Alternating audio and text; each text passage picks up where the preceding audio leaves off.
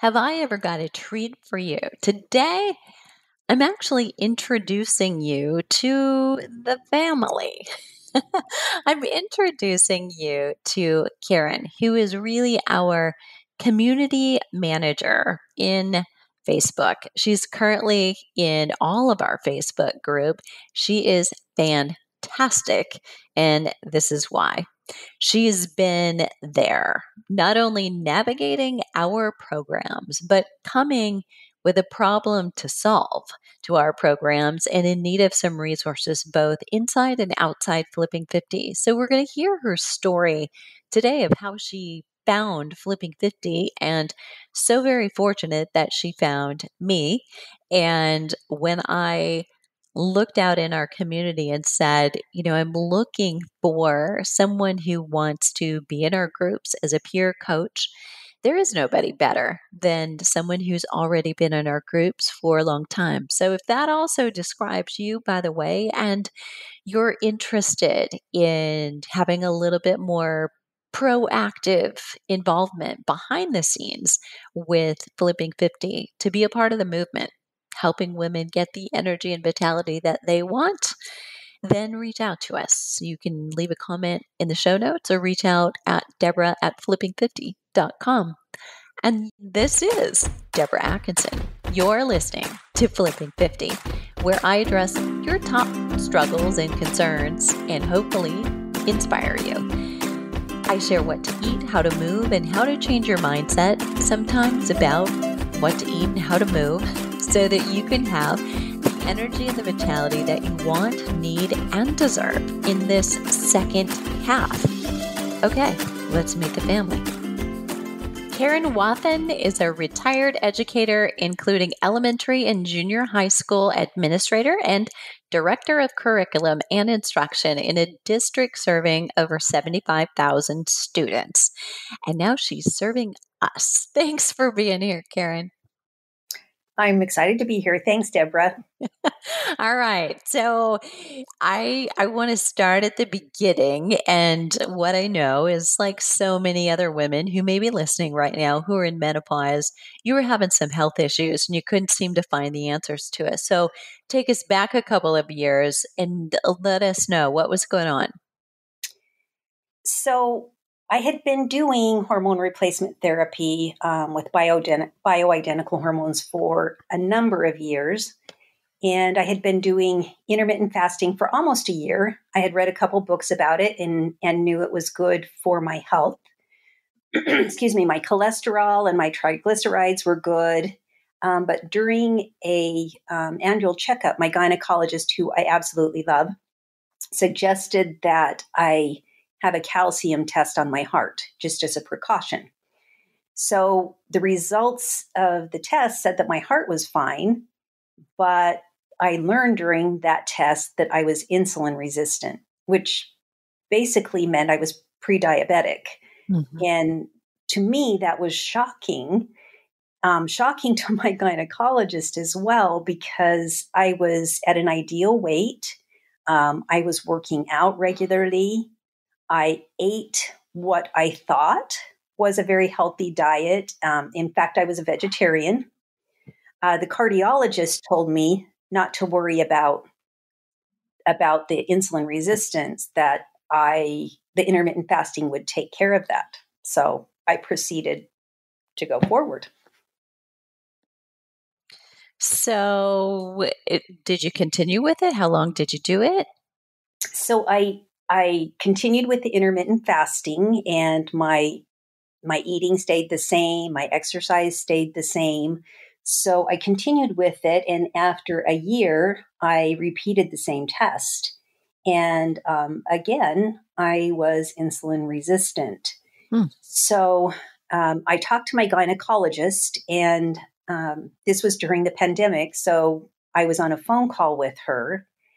And I guess, like any health professional would say to someone who is diabetic or pre-diabetic, is you need to cut back on your carbs.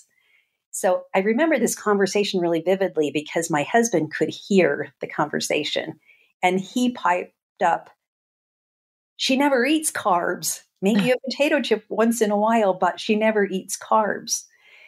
And for me, at that point, I was thinking about carbs being things like chips or bread or desserts or even potatoes.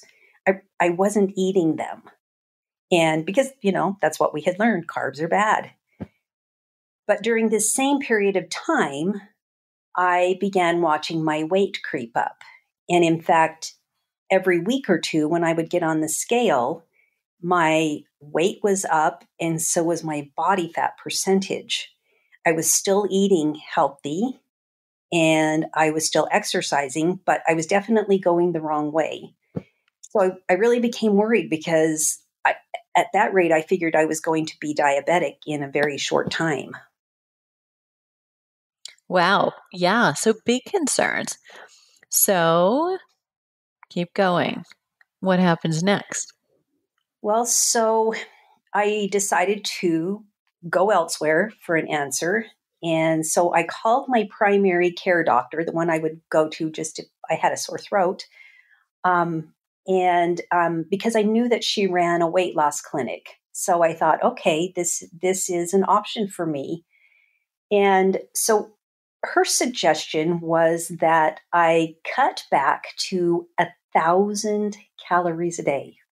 Ooh. And she prescribed me a diet pill. So I took that diet pill for one day and Oh, felt like I had had about 20 cups of coffee. oh my gosh. And I couldn't do that. And I knew that if I ate 1,000 calories a day, basically if I opened my mouth and put food in, I was done. Um, and I also had read enough about weight loss that I knew it was going to kill my metabolism. And in fact, in the phone call, I had asked her about that. So if I eat 1,000 calories a day and I lose the weight, what happens after I stop eating 1,000 calories a day? But basically, she dismissed my question. So Wow. Okay. So one day of the diet pill and very committed. yeah, well, I think really very committed to your own health, following your gut. And what happened next? Well, I found you. So, like I said, it was during the pandemic and my gym was closed, like most gyms. And so I went on YouTube searching for strength training videos because I'd been mostly doing machines and looking for HIIT videos. And I ran into some of your videos, which I used and loved. And that led me to your TED Talk. And so I listened to your TED Talk and I began following you on Facebook, which then led me to listening to your podcasts. And when the cafe opened, I joined. And I remember that we had access to the metabolism makeover for a couple of weeks early. So that's where I started. And many of the things that you spoke of piqued my interest, not only because they were in line with what my beloved gynecologist was saying, but you were mirroring much of what I was experiencing. So I started with the Stronger program. I loved it. My mood was better. If you remember, we were in the pandemic, so I had some anxiety. It helped my mood. I felt stronger. I could feel muscles under my fat, but I could still feel my muscles. But I was still gaining weight. Had you been strength training before you I, started I the had Stronger? been strength training. I'd been strength training Okay. on machines. Okay. But I definitely could feel a difference with free weights than I was feeling on machines. And I think now I know the protocols that you've created made a big difference for me.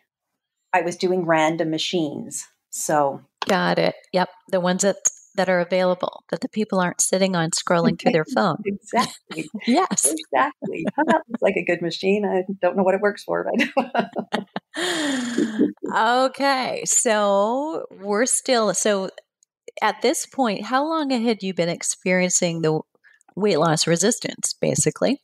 At that point, it had been about a year and a half.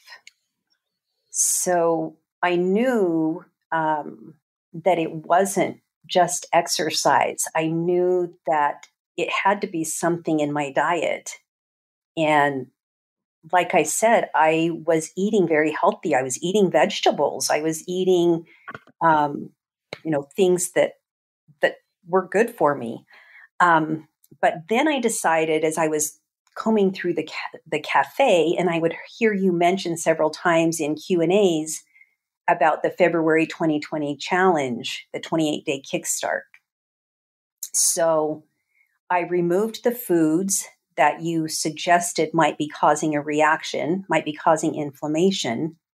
And within the first 4 days of the kickstart, I lost 5 pounds and Wow. 0.5% of body fat. Wow.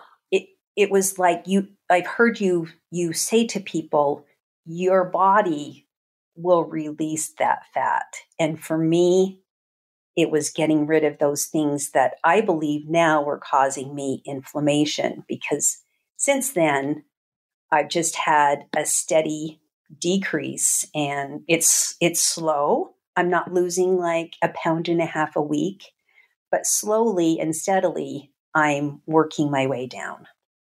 So, question for you on the 28-day kickstart. So, for listeners who are unfamiliar, so as a part of the Stronger 12-week strength training program, there is also an opportunity to do a food side of things if you want that extra boost. We make you wait. We make you actually do the Stronger program for a month to get that under your belt, and then we give it to you in the second month of your 3-month program, so you're not overwhelmed. Even those of you that say, I won't be, I'll do it. From a behavior change perspective, it's just so much easier that way. But there are 2 phases of that program, and one of them is removing foods that are most likely to be or you're likely to be sensitive to. And the second part is reintroducing. So my question is, because many times someone will feel so much better and be like, no, no, no, those are never coming back into my life. And I really do want people to reintroduce, because it's a micronutrient thing. We want you to have a diverse diet if possible. Did you reintroduce? I did. I did. It kind of spiraled a little bit from the 28-day Kickstarter, because one of the things that you also talk about is doing the food sensitivity test. So I did a test, and the results showed that I reacted to 34 foods. I don't. I I'm don't just know. gonna sorry. Go So ahead. we're bumping into each other, but I want to let everybody know. So we describe kind of physically taking your body through it and removing certain foods. That's one phase or way to do a test, and your body never lies. I actually think it's good to do that. In addition, Karen's saying that she did a lab sensitivity test, and ironically or not so, there's no accidents. I just finished up a private client call, and she said, isn't there a way I can just take a test and find out if I've got all those? I said, well, you can, but it's really best to do it from both sides. And so, Karen, go ahead and tell us, just for curiosity's sake, for listeners, what surprised you? Because I'm guessing something did. And what were some of those foods? Well, I think that the thing that surprised me most was the number of foods, because of interacting with people who were also doing the 28-day Kickstart with me, who had done food sensitivity tests. They were experiencing 2 or 3 foods that they were sensitive in their test, but I was experiencing 34. But one of the things I remember you saying over and over again, that it is likely the foods that we eat the most that are causing us problems. So if you recall, I was a vegetarian. And Mm, so I yep. ate a lot of eggs, nuts, beans, trying to get my protein. and I had osteopenia. So I was eating dairy, trying to get my calcium. And guess what I reacted to? Yeah. Yep. Shoot. Anything with dairy, anything with dairy. Eggs were my top. I had eggs every single morning, trying to get my protein right at the beginning of the day.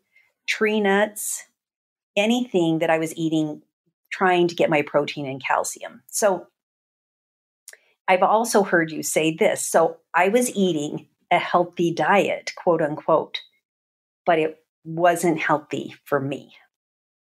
Yeah. So good. Okay. So when you found out, really, you just had your whole diet turned upside down, then what? Yes. What do you eat as a Mm-hmm. vegetarian? Yeah. Well, I did a lot of soul searching because I was a vegetarian for ethical reasons, Mm. and decided I was no longer going to be a vegetarian. So I added meat back in, and I have experimented, like you said, adding things back in. Um, One of the frustrating things is that I absolutely know I can't eat dairy.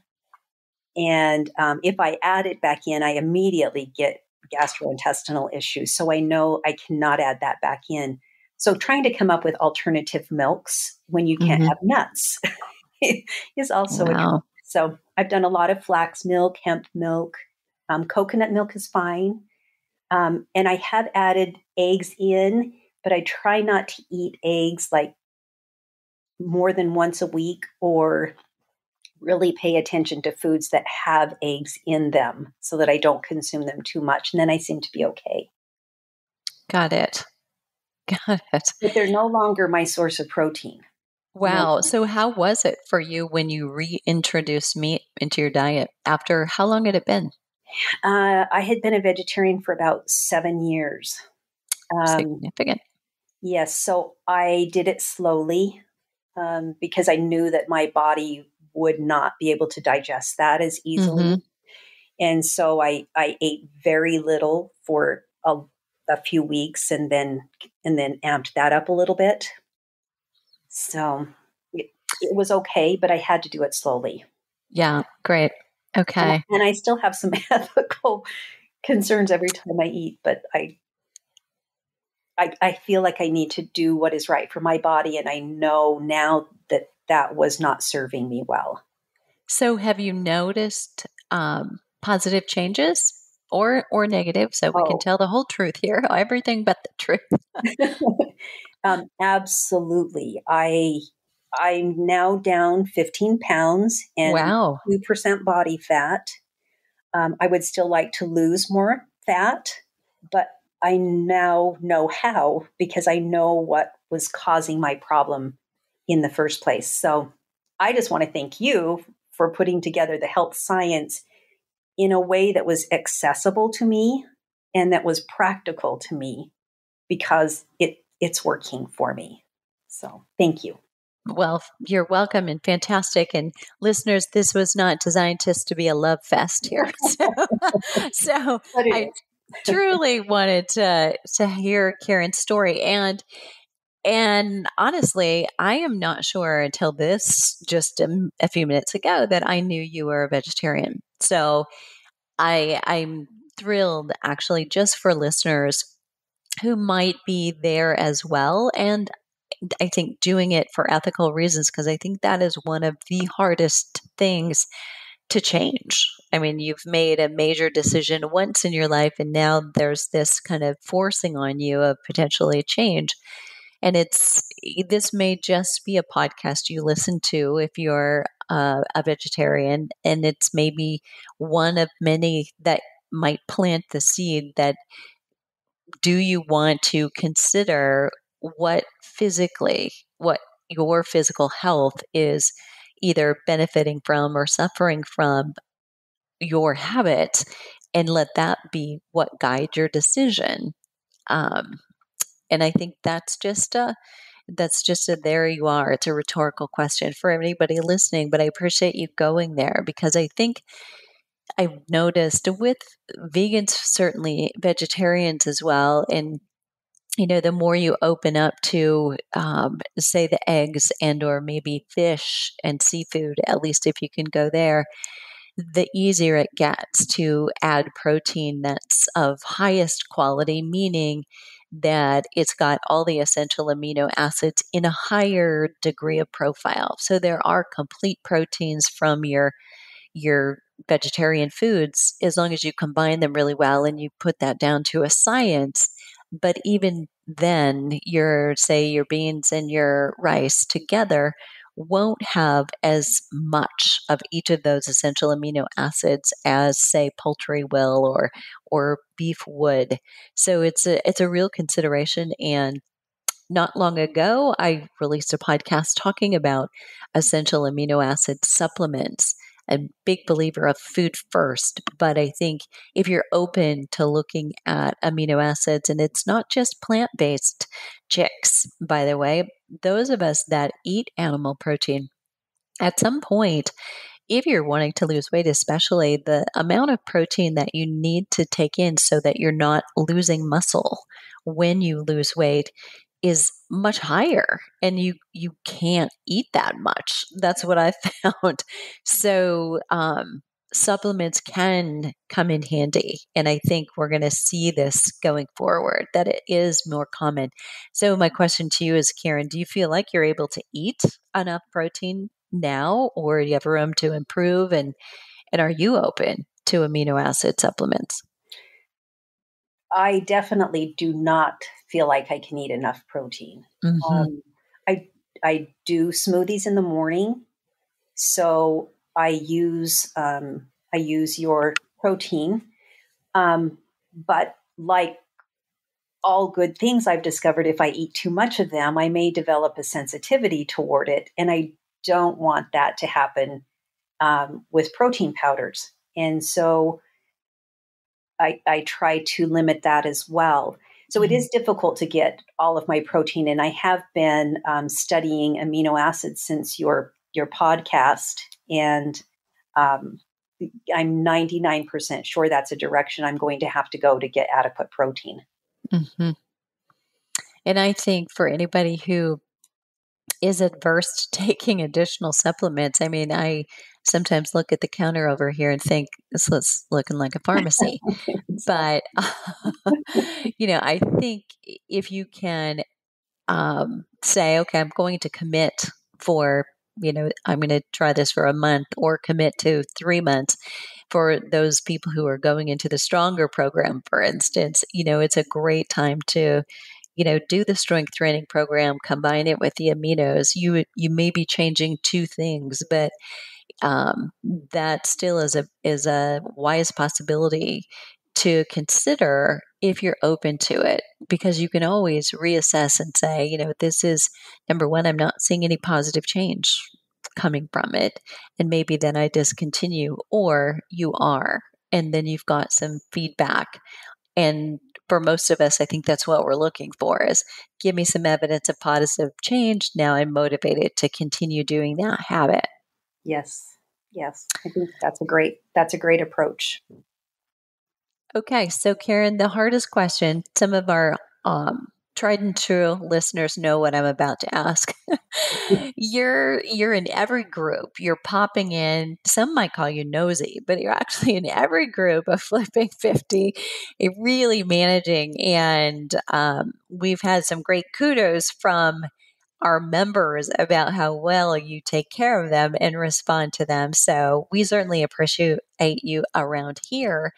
Is there a question that either about you and your story that I should have asked you so that a listener might be able to say, have an aha moment from your story, taking it in for them, or about something that you're noticing in our groups when it comes to going through programs? Well, I think probably my biggest aha is I think one that I see in the groups over and over again, especially recently in the Hot Not Bothered group, was the fact that I don't have to exercise as hard or as long. Having a 2 day a week strength training and doing HIIT 2 to 3 times a week. And then just moving, going out and doing the things that I love, like walking on the beach or like riding my bike or hiking or golfing. I feel like because I'm not spending all of those hours in a dismal gym, I'm actually out enjoying life more and getting better results. I love that. Yeah, great tagline there. Okay, it is at the end of the show, listeners, and I know that for everybody in our Flipping 50 community, you will have a question for Karen inevitably, probably later today. She will answer it. And I usually ask, where can listeners find you? But I know the answer to this question. So when she's not walking on the beach and of course when she's not rubbing it in, she's Sorry. inside. Yeah. Sorry, not sorry, I hear over there. She's inside all of our Flipping 50 private groups. And there is one that if you are currently not in a program or our membership, that you can access as a podcast listener. Flipping 50 TV episode viewers are also there, along with some of my YouTube channel subscribers, and that is the Flipping 50 Insiders group on Facebook. So it's a perfect place to ask questions or respond to them that get picked for Q&A episodes right here on the Flipping 50 podcast, or inspire guests for the show. So letting me know, who would you like to hear from? Who would be a great guest? So if you've got a question about your exercise, whether to find specific or where to find specific resources on Flipping 50 that maybe blogs or podcasts that have already been written, that is a community of women just like you. So we'll put the links to the show notes to my TEDx talk because we mentioned that, and we will potentially still be open for Stronger. If we're not, because there's any delay in release of this podcast, I'll put the link and there's a notifications list. And Karen also mentioned the Hot Not Bothered group. That's a 10-day challenge we do really without any regularity. It was something born out of the pandemic, but it's very popular and we will bring it back. There's just no date selected, but you can get on the notifications list for that as well. So what are you waiting for? Let's start Flipping 50 today.